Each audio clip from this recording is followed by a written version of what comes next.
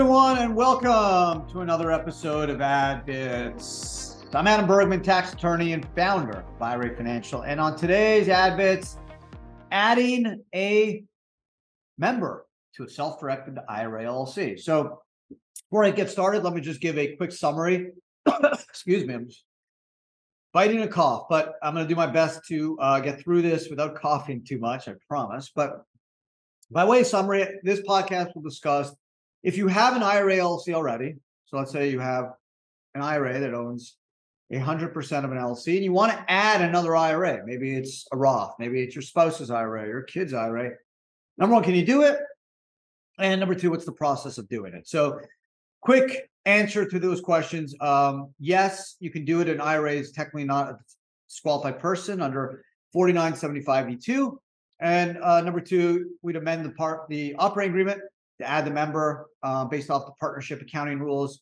Take a snapshot of the capital accounts at that point, built-in gains on those assets, and then the new period would begin when the new member comes into the LLC. So it's important to understand how this works. Get this question a lot.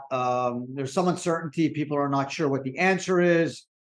Can you do it? Can you not do it? So as a tax lawyer, what I do is I go right to the tax code. I don't mess around. I don't look at the internet.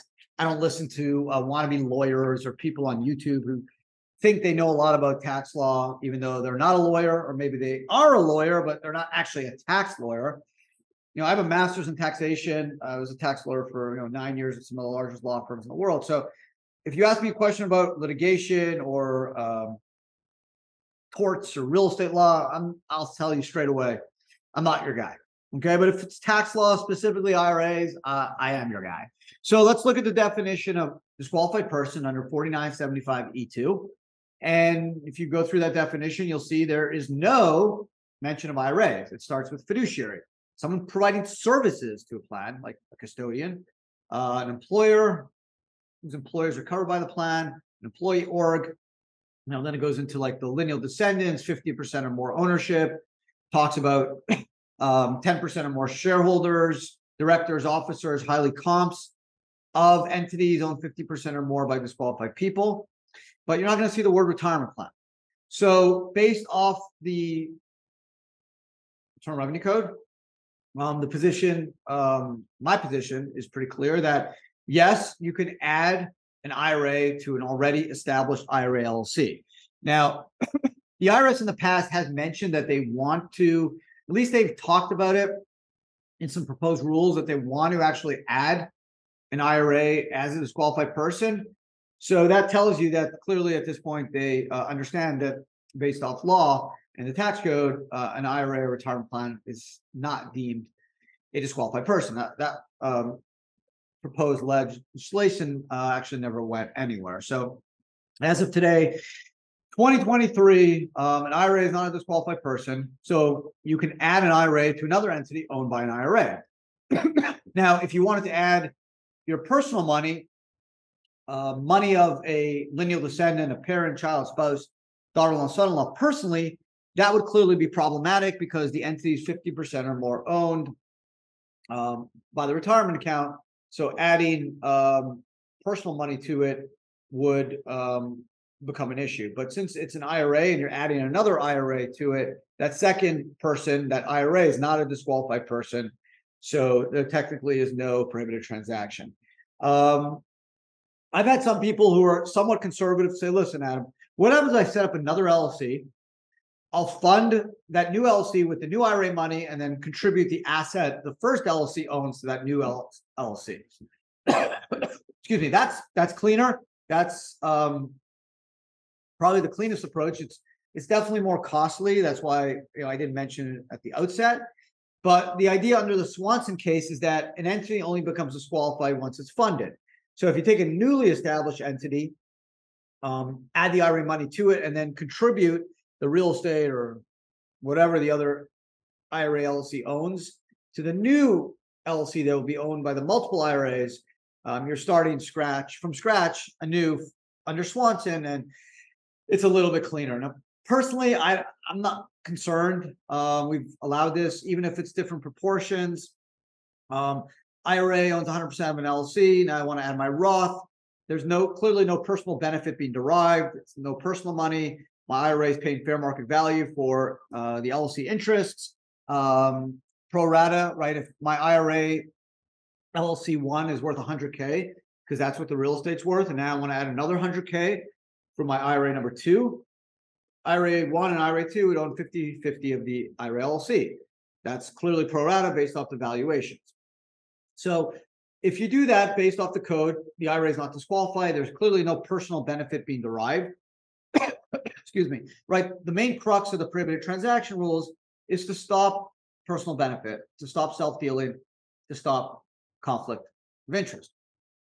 Now, if there's no conflict of interest or no self-dealing because there's no personal benefit being derived, right? The IRAs are benefiting from this transaction. The second IRA is going to be investing into that LLC for fair market value. None of that money will go to the first IRA, which is in fact not a disqualified person anyways. The prohibited transaction rules will not be triggered. So some people are super conservative, and for some reason take the approach that an IRA, and I'm conservative just to be out there, not totally in life. I don't mean I'm a conservative person. I just mean from a tax standpoint.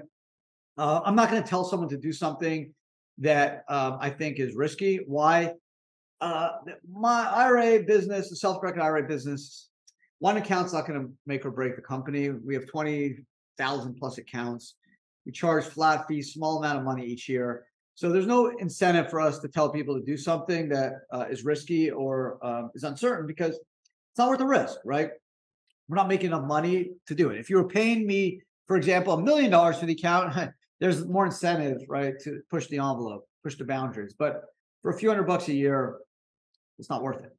So I go off the code, and clearly the IRA is not a disqualified person.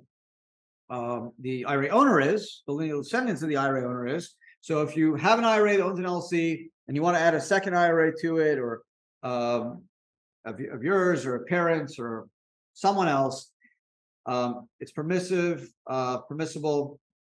If you want to be ultra conservative, take no risk, you can set up a new LLC and then fund it with the asset or cash from the first IRA LLC, and then add the IRA money to that second LLC simultaneously. And then you could then hang your hat on Swanson, and also the 4975 D2 rules, where IRAs are not deemed a disqualified person. So that's the pod. I hope you guys enjoyed it. I get this question a lot.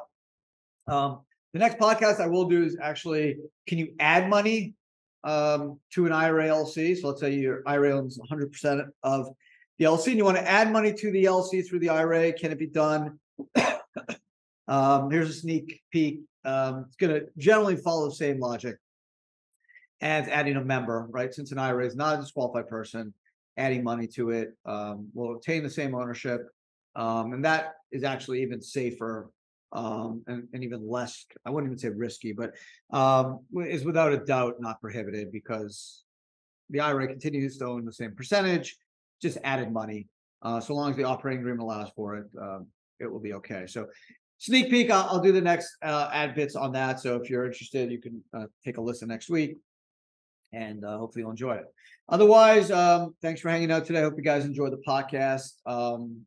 Subscribe if you haven't yet. It'd be crazy not to.